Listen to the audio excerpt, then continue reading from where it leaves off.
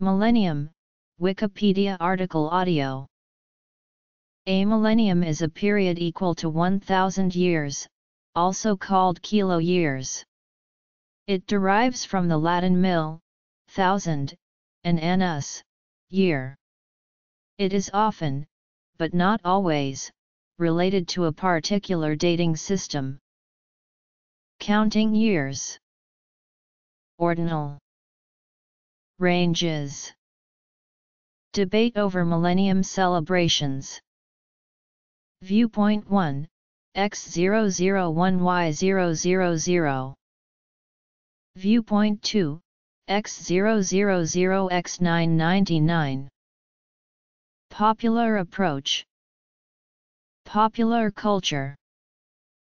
Sometimes, it is used specifically for periods of 1,000 years that begin at the starting point of the calendar in consideration, or in later years that are whole number multiples of 1,000 years after it. The term can also refer to an interval of time beginning on any date. Frequently in the latter case it may have religious or theological implications. Sometimes in use, such an interval called a millennium might be interpreted less precisely, i.e., not always being exactly 1,000 years long. It could be, for example, 1,050, etc. There are two methods of counting years, current years and elapsed years. This latter method is used in India. The original method of counting years was ordinal, whether first year AD or regnal 10th year of King Henry VIII.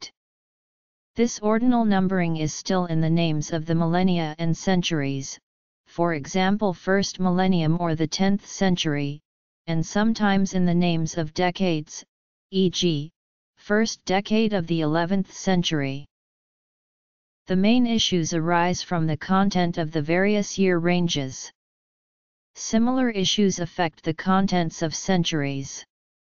Decades are usually referred to by their leading numbers. The decade called 1990s would by its naming not include 2000. Similarly, the century called the 1900s includes 1900 but not 2000. Those following ordinal year names naturally choose. Those who are influenced by the leading digit equally naturally choose. The common Western calendar has been defined with counting origin 1. Thus each period of 1,000 years concludes with a year number with 3 zeros, e.g., the first 1,000 years in the Western calendar included the year 1000. However, there are two viewpoints about how millennia should be thought of in practice. One viewpoint relies on the formal operation of the calendar, while the other appeals to other notions that attract popular sentiment. Stephen Jay Gould argued that the choice is arbitrary, and since the question revolves around rules made by people, rather than a natural phenomenon that is subject to experimental measurement, the matter cannot be resolved. The ISO 8601, employed in a number of contexts, uses the astronomical calendar, in which year counting starts at 0. Thus, when using this calendar, the millennium starts at X000 and ends at X999. There was a popular debate leading up to the celebrations of the year 2000 as to whether the beginning of that year should be understood as the beginning of a new millennium. Historically, there has been debate around the turn of previous decades, centuries, and millennia. The issue is tied to the convention of using ordinal numbers to count millennia, as opposed to the 2000s, which is unambiguous as it does not depend on which year counting starts. The first convention is common in English-speaking countries, but the latter is favored in, for example, Sweden.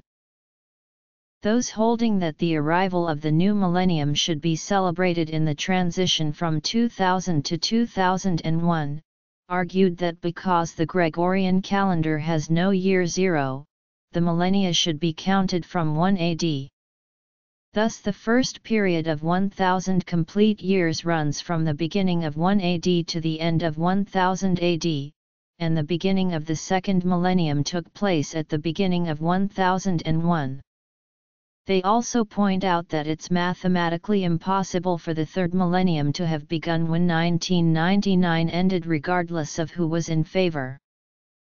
Arthur C. Clarke gave this analogy: if the scale on your grocer's weighing machine began at 1 instead of 0, would you be happy when he claimed he'd sold you 10 kilograms of tea?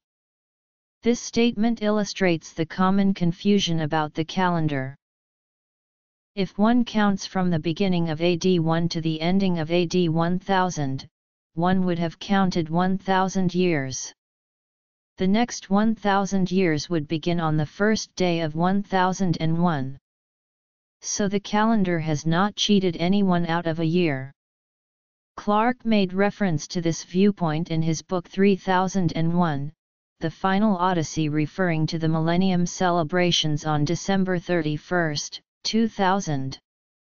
In other words, the argument is based on the fact that the last year of the first 2000 years in the Gregorian calendar was 2000, not 1999. The year 2000 has also been a popular phrase referring to an often utopian future, or a year when stories in such a future were set, adding to its cultural significance. There was also media and public interest in the Y2K bug. People liked to compare their odometer as a reason to celebrate the new millennium, which goes from 1999 to 2000.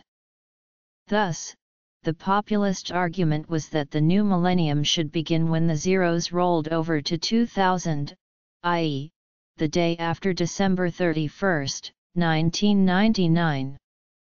People felt that the change of the hundreds digit in the year number, and the zeros rolling over, created a sense that a new century had begun.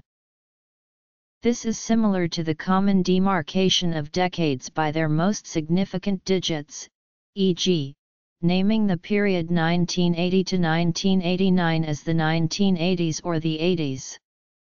Similarly, it would be valid to celebrate the year 2000 as a cultural event in its own right, and name the period 2000 to 2999 would be the 2000s.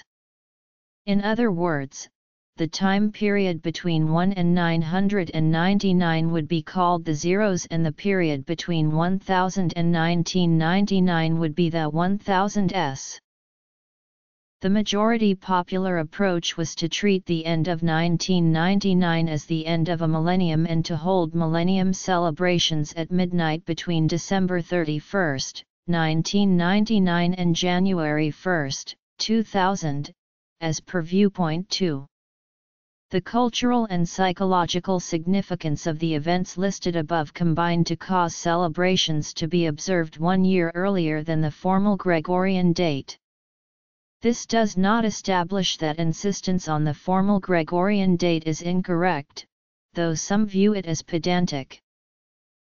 Some event organizers hedged their bets by calling their 1999 celebrations things like click, referring to the odometer like rolling over of the nines to zeros. A second approach was to adopt two different views on the millennium problem and celebrate the new millennium twice.